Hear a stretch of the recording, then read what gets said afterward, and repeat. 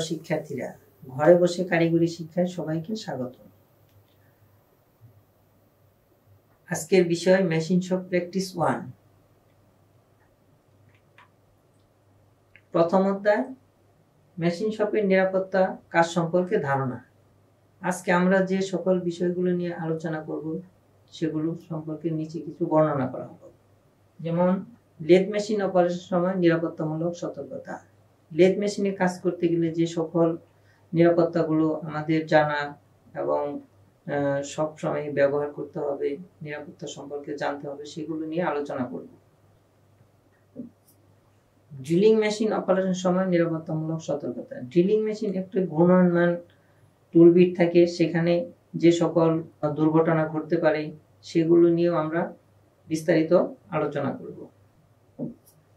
Grinding মেশিনে অপারেশনের সময় নিরাপত্তামূলক সতর্কতা। গ্রাইন্ডিং হুইল একটি ঘূর্ণয়মান হুইল, আর এই হুইলটি হাই স্পিডে ঘূর্ণনশীল, যা কিনা 1800 আরপিএম হতে 3600 আরপিএম এ ঘূর্ণনশীল। আর এই হুইলটি যখন ঘুরে তখন এটা সাধারণ খালি চোখে বোঝা যাবে না যে এটা ঘুরতেছে না স্থির অবস্থায় আছে। সেই জন্য এটা এই হুইলে কাজ করতে গেলে আমাদের কি বা এই মেশিনে কাজ করতে গেলে আমাদের কি সতর্কতা অবলম্বন করতে হবে সেগুলো নিয়ে আমরা বিস্তারিত আলোচনা করব। প্রিয় শিক্ষার্থীরা, লেদ মেশিন অপারেশনের সময় যে বস্তুগুলো দিয়ে আমরা কাজ করি সেই সম্পর্কে একটা ভিডিও দেখব, তারপরে আমরা এর নিরাপত্তামূলক সতর্কতা সম্পর্কে বিস্তারিত আলোচনা করব।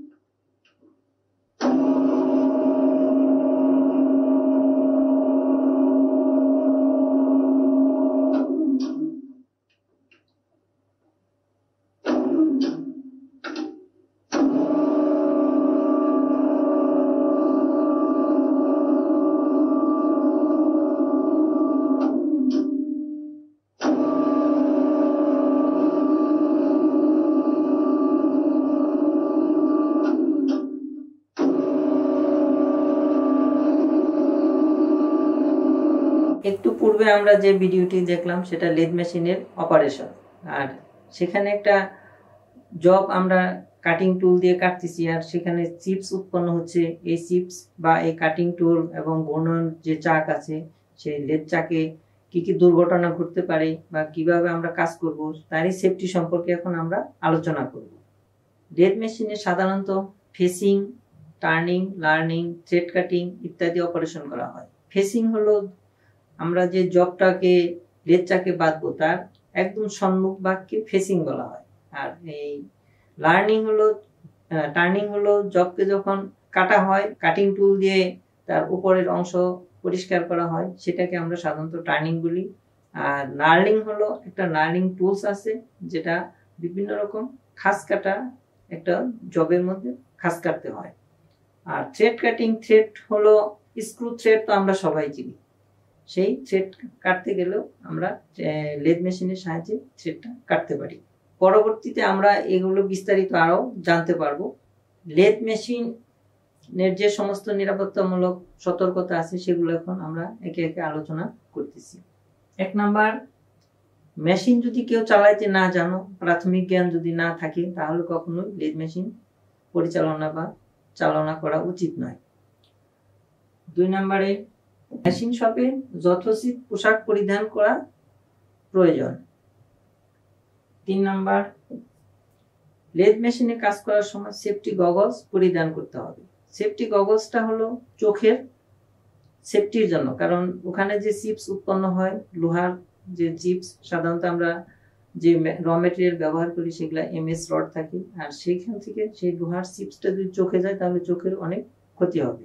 4 নাম্বার, টাইট ফিট পোশাক পরিধান করা। সাধারণত মেশিন শপে কখনোই ঢিলে ঢালা জামা কাপড় পরিধান করা উচিত নয়, কারণ ঘূর্ণন হুইল থাকে বা এখানে বিভিন্ন রকম ইনস্ট্রুমেন্ট থাকে যেগুলোর মধ্যে পোশাক যদি বেঁধে যায় তাহলে শরীরেও ক্ষতি হবে এবং পোশাকেরও ক্ষতি হবে। 5 নাম্বার, শক্ত সোল বিশিষ্ট জুতা পরিধান করা। যদি মেঝেটা পিচ্ছিল থাকে তাহলে পড়ে যাওয়ার সম্ভাবনা থাকে, এমনকি উপরে থেকে ইনস্ট্রুমেন্ট পড়ে পায়ের উপরে পড়লেও পায়ে বিভিন্ন রকম ক্ষতি হতে পারে। সেই জন্য শক্ত সোল বিশিষ্ট জুতা পরিধান করলে পাটা সেফটি থাকবে।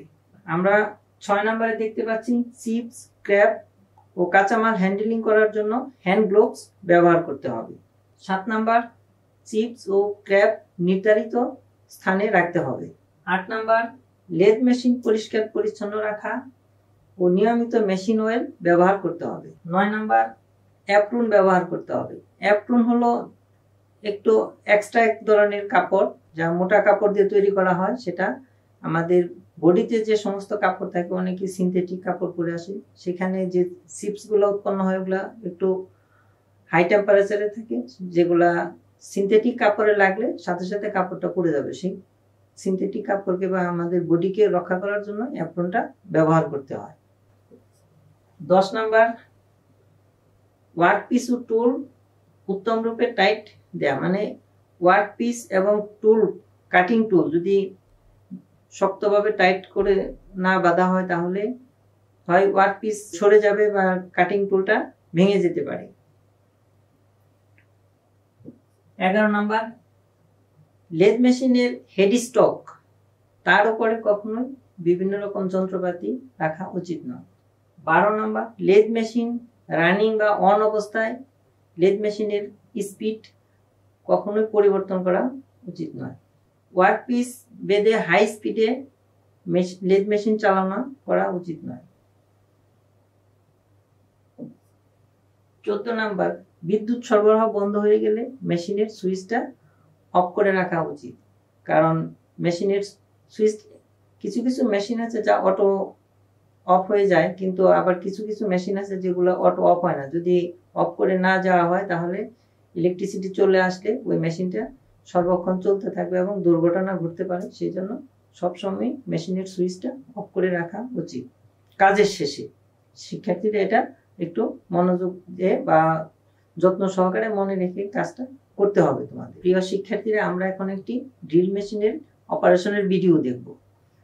এই ভিডিওতে একটা ড্রিল মেশিন কিভাবে কাজ করে সেটা সাধারণত একটু জানবো এবং তার পরবর্তী অবস্থায় আমরা এটা নিরাপত্তামূলক বিভিন্ন বিষয়গুলো নিয়ে আলোচনা করব।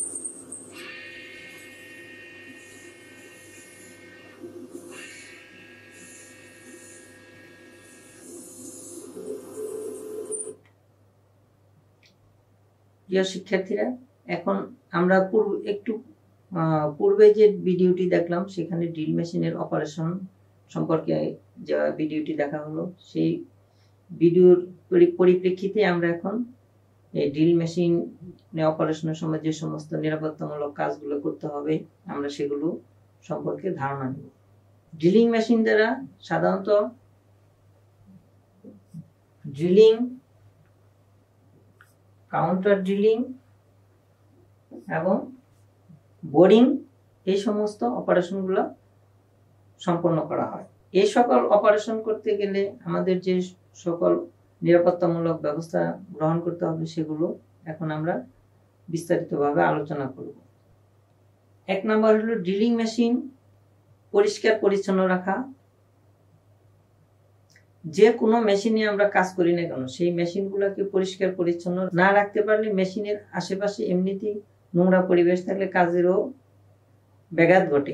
সেই জন্য মেশিন অবশ্যই পরিষ্কার পরিচ্ছন্ন রাখতে হবে। 2 নম্বর উপযুক্ত ওয়ার্ক হোল্ডিং ডিভাইস ব্যবহার করতে হবে। ওয়ার্ক পিসকে যদি যথোপযুক্তভাবে ধরে না রাখতে পারে তাহলে কাজটা সঠিকভাবে করা সম্ভব হয় না। সেই জন্য এই ওয়ার্ক হোল্ডিং ডিভাইসগুলো সঠিকভাবে ব্যবহার করতে হবে। 3 নাম্বার, টাইট ফিট পোশাক পরিধান করতে হবে। এখানেও ড্রিলিং করার সময় যে হুইলটা ড্রিল বিটটা হাই স্পিডে ঘূর্ণনশীল, আমরা ভিডিওতে একটু পূর্বে দেখলাম, তাহলে সেখানেও আমাদের যদি পোশাকটা একটু ঢিলে ঢালা হয় তাহলে ওই চাকের মধ্যে আটকে গিয়ে দুর্ঘটনা ঘটতে পারে। 4 নাম্বার, সেফটি গগলস পরিধান করা। এই ড্রিলিং করার সময় আমাদের যে চিপসটা উৎপন্ন হয় ঘূর্ণনশীল হলে কি হবে, এখানেও যে চিপসটা উৎপন্ন হয় এটাও চোখের জন্য মারাত্মক ক্ষতিকর, সেজন্য সেফটি গগলস পরিধান করতে হবে। 5 number, machine spindle board chips মুক্ত রাখতে হবে। যদি স্পিন্ডল বোর্ডটা চিপস মুক্ত না রাখা যায়, চিপসটা যদি ওখানে আটকা থাকে, তাহলে আমাদের ড্রিলিং করতে একটু ব্যাঘাত ঘটবে, সেজন্য চিপস মুক্ত রাখতে হবে। 6 নাম্বার, ড্রিলিং চাকের শ্যাঙ্ক চিপ মুক্ত রাখা। ড্রিলিং চাকের যে হোল্ডিং ডিভাইস, ওখানে ওটাকে শ্যাঙ্ক বলা হয়, ড্রিলিং এর যে ড্রিল বিটকে ধরে রাখার জন্য, সেটাও চিপ মুক্ত রাখতে হবে। 7 নাম্বার, হাতের আঙ্গুল দিয়ে ড্রিল বিট কখনোই পরীক্ষা করা উচিত নয়, কারণ অত্যন্ত ধারালো থাকে, ওটা হাতের আঙ্গুল দিয়ে পরীক্ষা করতে গেলে আঙ্গুলের ক্ষতি হতে পারে। 8 নাম্বার, ড্রিলিং বোর্ড যদি গভীর বেশি হয়, মানে লেন্থটা যদি বেশি হয়, ঠিক তাহলে ধাপে ধাপে ড্রিলিং করতে হবে, কারণ এক ধাপে বা এক ড্রিলে যদি আমরা বোর্ডটাকে করতে যাই তাহলে ড্রিল বিটটা ভেঙে যাওয়ার সম্ভাবনা থাকবে। 9 নাম্বার, সঠিক স্পিডে ড্রিল মেশিন পরিচালনা করা। কারণ স্পিড যখন আমরা ড্রিলিং করব, তখন যদি স্পিড সঠিক না থাকে তাহলে ড্রিল বোর্ডটাও সঠিকভাবে করা যাবে না, এমনকি ড্রিলটাও ভালো হবে না। 10 নাম্বার, কাজের শেষে মেন সুইচ বন্ধ রাখা। ইতিপূর্বে আমরা লেদ মেশিনের সময় বলেছিলাম যে যদি ইলেকট্রিসিটি চলে যায় তাহলে ওই সুইচ বন্ধ করতে হবে। এখানেও সেই একই কথা, যদি আমরা মেন সুইচটা বন্ধ করে না যাই, কখনো দেখা যাবে যে ইলেকট্রিসিটি চলে গেছে, আমরা সুইচটা বন্ধ করতে ভুলে গেছি ড্রিল মেশিনে, এখানে ইলেকট্রিসিটি চলে আসলেও সেই অটোমেটিক্যালি চলতে থাকবে, তাহলে এখানেও একটা দুর্ঘটনা ঘটার সম্ভাবনা থেকে যায়। প্রিয় শিক্ষার্থীরা, আমরা এখন গ্রাইন্ডিং অপারেশন ছোট্ট একটি ভিডিও দেখব এবং পরবর্তীতে গ্রাইন্ডিং কাজের জন্য বা কাজের সময় যে সমস্ত নিরাপত্তামূলক সতর্কতা অবলম্বন করতে হবে সেগুলো নিয়ে আলোচনা করব। S22230JH Professional offers fast work progress thanks to the 2200-watt Champion motor and its low weight. The anti-rotation protective guard reliably protects you if the grinding disc breaks. The restart protection prevents the tool from automatically restarting after a power cut. For you, this means greater user protection. The compact, powerful tool. Grinding মেশিনে কাজ করার সময় নিরাপত্তামূলক সতর্কতাগুলো নিয়ে এখন আমরা বিস্তারিত আলোচনা করব।